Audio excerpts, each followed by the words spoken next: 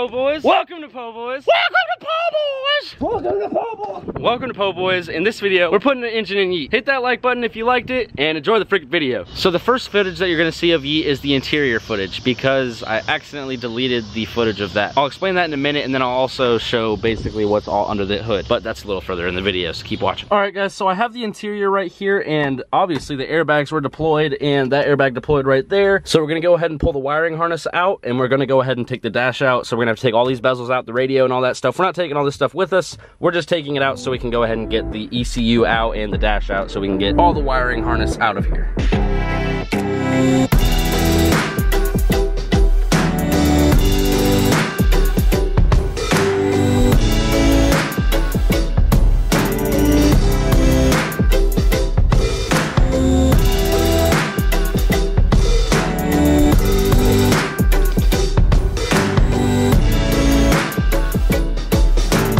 We're starting the day off at Tits. We went over to Taylor's Insane Turbo Systems, which y'all know as Tits, and everyone else knows as Tits because that's a lot funner to say than Taylor's Insane Turbo Systems. Yeah, that's why we got Tits over here on the back of my rear end over here. Ow, golly. Just hitting everything on the way down. Literally. See, there we go. Y'all know this from the previous video. Y'all have seen this car before. Go click up there if you want to see it, and if you haven't seen it, this car is Sean's car, which you'll see on Sean's channel. He's been doing a lot of videos on his channel lately, and he's been doing a ton of stuff to this car. So he's already taken it, had a full roll cage put in it, which y'all haven't seen on my videos, but you can see it on Sean's, so go ahead and click up there and watch. I would venture to say this is definitely the most insane C6 Corvette build in the world today. We're just gonna put it this way. It is a C6, and if you don't know anything about Corvettes or anything, it's gonna be a stick shift car, and that's just a Fab 9 right there. If you know anything about Corvettes, you already know that that's just wrong. Yeah, the transmission just does not go in the front. We put it up here because that's the way it's supposed to be. This is the OG style. We're trying to make a real drag car out of this thing. Hell yeah. Damn, that is a dope looking. Ooh, what if that was on the freaking Mustang, son? I need to get me some thick boys like this for the Mustang. Thick boys. Oof. So Sean is basically going to have his whole underside of his car powder coated. Everything that they put inside of there, it was all just putting inside of there to get it mocked up, to make it look right, make sure everything's good. And they're past that point. Now they're to the point where everything needs to come out, get painted. It's all fabricated up and all done. All it's got to do is get painted and then put back in, tightened up, and this be about to be fresh.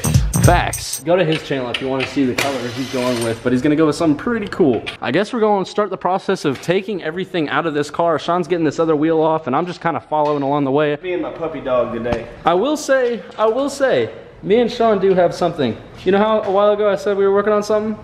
It involves Sean. It does involve me. That's hint number 2. You can still guess down below, no one's gotten it, but it does involve Sean. If you get it right, he'll pin your comment and you get a free Next Shift t-shirt. You just gotta DM me on Instagram. If it's correct, and it has to be specifically correct. And it's not too hard, but it has to be specifically correct. And the people can find me on Instagram at Next Shift, just NXT Shift, same thing on the shirt. Ooh, them shirts. These are my old style shirts, got some new ones coming out, and they're gonna be even doper. Yeah, the new ones coming out are gonna be dope. I'm gonna definitely have to get a few of these. Doper a word? Doper is now a word. Doper is a word. Doper. Doper. Monster brakes. Those things are nice. Those really are nice. So you have Moser back here, and you have the Corvette ones up there, or? Well, basically, Aerospace doesn't even make brakes for my car. But I found this guy, he was selling some brakes for a Corvette. Aerospace, he said they got custom made. They got here, long story short, they did not fit like they were told that they would fit. We're gonna see if Aerospace can fix that for me. I'm not sure. Hopefully they can. Hopefully they can. I still have to call them, and you know how that goes, and send emails back and forth. Yes, it's a process. There's so many processes to life. One thing that I learned a lot growing up, and I'm 21 now, so I'm still learning a whole bunch as I go, is I've learned that there's so much stuff that goes into everything. And there's a whole backside, especially the videos and whatnot. Y'all only see like 10, 20 minutes of what goes down out of a week of our life.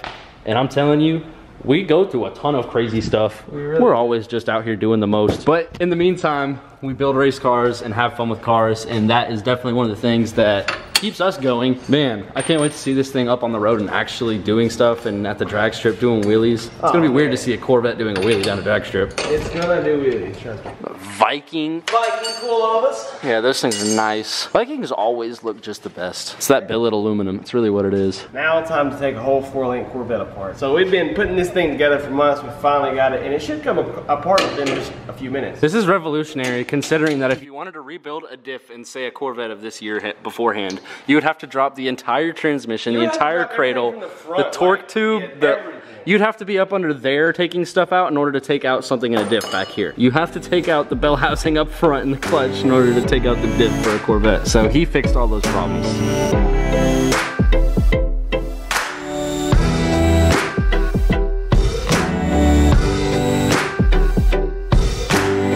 Wow, that's a Fat 9 out of a Corvette. Who knew they did that? And I think we got the one of one random Corvette that has a straight axle in it. Sean, do you think that we should be suing Chevy for this? Well, they put Ford parts in there. Why would they put Ford parts inside of a Chevy? I don't know, but that thing's tits, bro. That thing is tits. So we've got the back half of the car pretty much out. Sean's taking the brakes off of this axle right here so we can go ahead and get everything off of it so it can be good for powder. We've got the 4-link bars right here, the anti-roll bar right there. That's basically what's the sway bar. And everything up under here is basically completely out of the car. Now he's gonna go ahead and get all this painted. He's gonna take these Viking shocks out of here and get all this painted one solid color so that way the frame of this car is one solid color. And then this right here is where stuff's gonna get fancy. Yeah. Yeah. I wanna ooh you down to the anything's possible if you can just believe. And next thing you know, there is the straight axle for his vet. There it is, right there. Taylor's finishing some welds on the rear end right there, and then off to powder. Off to powder. Man, this thing's moving forward so freaking fast. I cannot freaking wait to see it whenever it's done. Quick set of 10. 10? Go. 10? 10. Sheesh. Just barely touching his head on every time. Still feet down. Hey. Quarantine 2020. We ain't worried about no gyms. We got 4-link Corvettes to do pull-ups on. Yeah, pull-up bars right there. And he doesn't care at all because his insurance got us. That's literally his face. That's so funny. That is hilarious. This is the Turbo King right here. Oh my goodness, look at this boat.